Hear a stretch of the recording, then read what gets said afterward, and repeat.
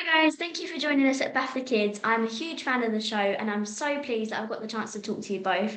Billy, can you tell me a bit about the show? Yes, so it's a prequel to Oliver Twist, and it's about a boy called Jack Dawkins and how he becomes the Artful Dodger.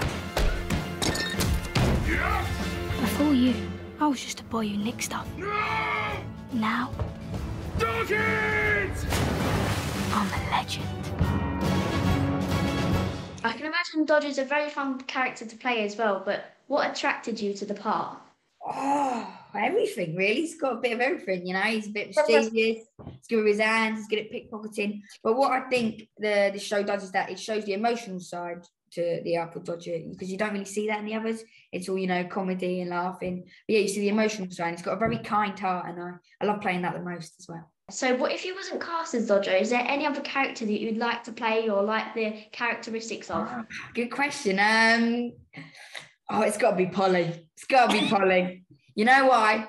That fringe. I need to put that fringe in. Oh yeah, everyone needs to have the fringe for at least a day. I feel we need that fringe. Yeah. So Ellie, Dodger is one of your first acting roles, and how did you feel when you was cast as the part?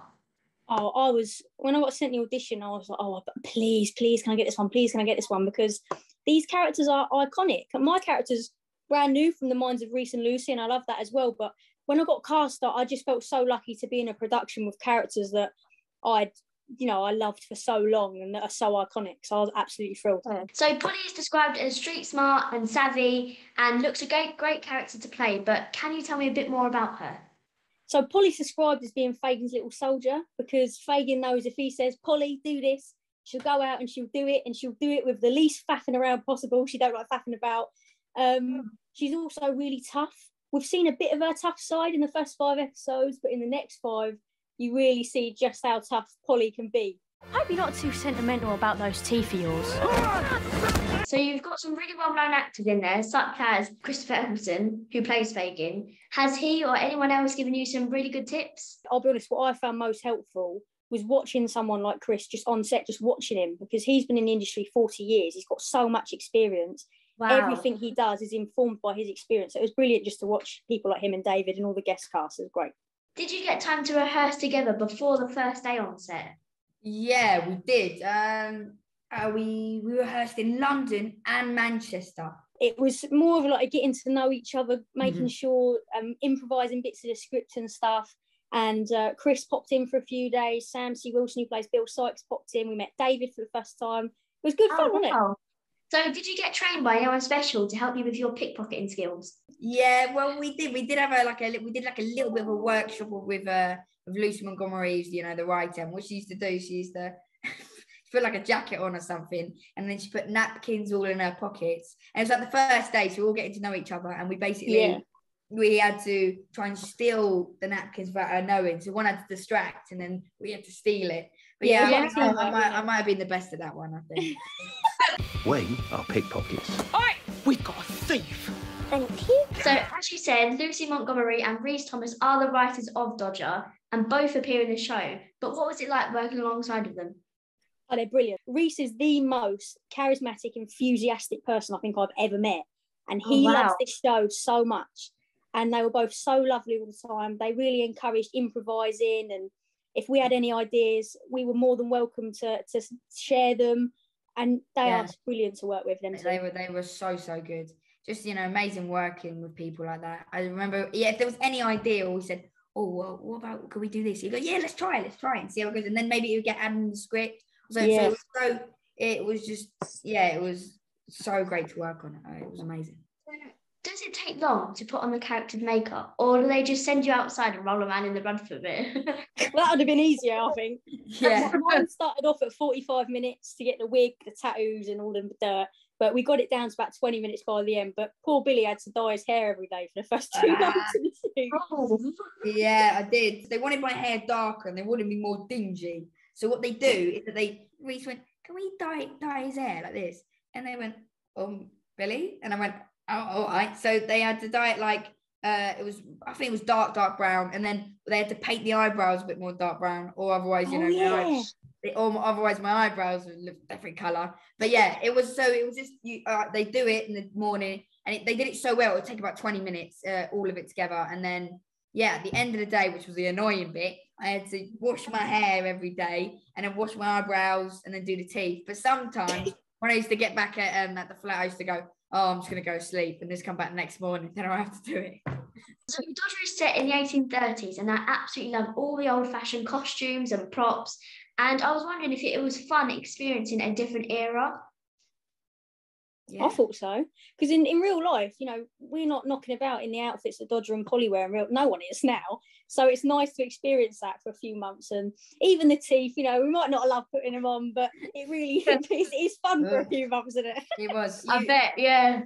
What was the beginning? They remember when they were planning all the costumes. Remember we saw it on the sketches. I remember seeing the sketches. That was so the costumes. good. It was so, because we were looking at these costumes like, oh my god, you know, that's gonna be my costume. And they changed it up so much. So we put one first costume on, and I had a big red jacket on. Oh yeah, we had to test loads of different stuff. A bit too much like The Greatest Showman. Let's slim it down a bit. So they slimmed it down a bit, and they made it black. And and they changed everyone's costume. It was just it was so good. Even things like when guest stars had come in, like the one I remember the most is Colin McFarlane and Tim Downey, who played Mr. Canker, and Henry Fox Talbot, coming in and having chops put on, like big Victorian chops. And I'd never seen them before, so I used to thought, oh, that's how they look. My chop shaved. No, it's all pretend. People getting beards and tashes put on. It's brilliant.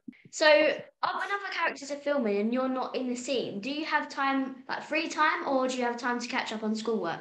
Oh, don't talk about it, Gracie. Don't. It's awful. No, it's not. You know, it's schoolwork. You got to do it. You know, it's good. It's good to learn and that. But this lucky girl, she used to sit around. You know, she used to have a nice nap now and then. What I had to do, tutoring in a bus, maths, physics, all of it. And she used to have a nice nap, and I used to come back and she used to be like, oh, I've had my nice nap. And we go back on the set.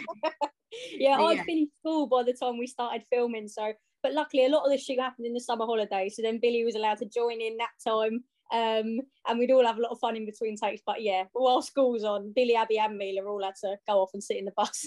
So guys, have you got any good acting tips for people like me who want to go into acting? Oh, that's a good question. Oh, okay, good tips. Got any good tips, Els? I'd say probably the biggest one is don't worry what you look like. Because I know a lot of people who want to get into acting, but they're worried about looking too cool or whatever. You'll regret that, because sometimes you've got to make yourself look a little bit silly, and the outcome is marvellous. Best example, Billy dressed as Brocy for an hour of television in episode 3 of Dodger. So sometimes looking a little bit silly really pays off. Yeah, it's just it makes it a bit more fun. Yourself, just be very natural. You know, be chill. yourself. Don't try and be someone else, or just be you. And you know, if you want to do it, you go and try really hard. It's like anything. Oh look, it's that police! So I'd love a chance to appear in a show like Dodger. So I'm going to get into character and give you 4 impressions, and all you have to do is tell me who I am, all right? Oh yeah, we're gonna do it. Okay, we got this. Right, so the first one. I'll see if I can rustle up grub and bandages for you. Oh, it's gotta be. Hey, no, are we doing a competition? Are we doing like little buzzers? We're doing little buzzers. Yeah. Oh, I'm gonna beat you now, Els. I'm beating you. Okay. Right, So we've got to buzz in. Okay. Okay, next one. That was Charlie though, isn't it? Okay. Yeah, that's right. Definitely, yeah. I'm buzzing Right. in. We'll have to call you something else. A Bill different name. Sykes. No. Fagin. Oh, Come on. I thought it was Get out of Brocy here, line. Els. Get out. I thought it was the Brocy line. We can't call you Dodger. We have to call you something else. No. Yeah, that's Fagin. I'm not too sentimental about those teeth of yours. Oh, Polly. Yeah, well done. That was a good impression. You sounded very much like me there. Yeah. Oh, thank you. Before you, I was just a boy. Dodger. The one and only Dodger. I think it was really good though, really fast. So guys, thank you so much for talking to me. I've had a lovely time hearing about such an amazing show, and I wish you both well. I've been Gracie Goslin, presenting for BAFTA Kids. I hope you've enjoyed watching, and I'll see you all later. Goodbye.